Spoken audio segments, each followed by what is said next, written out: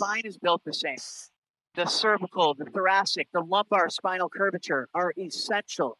They're shock absorbers. They reduce abnormal wear and distribute forces evenly across the body, contributing significantly to our stability. When you lose those curves in your spine, whether through prolonged poor posture, micro or macro trauma, or daily habits, the spine becomes structurally compromised. So it's no longer able to handle the load the way that it was designed.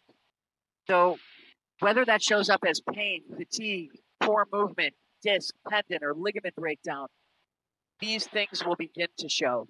So I'm going to pull the power a little bit as we descend from 3,000 feet down to about maybe 800 feet, so we can look down at the beach here up at North Captiva and Sanibel Island.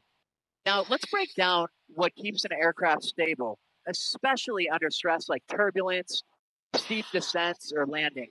First, we have the wing spars. So the spars are the internal beams that run across the wings that are kind of like the skeletal framework. So these spars essentially are kind of like our spine, and they bear forces and they transmit those forces into the fuselage, which is where I'm sitting now. Then you have the struts, and the struts are the rigid connectors that fix the wings to the main body of the plane. And those are kind of like ligaments.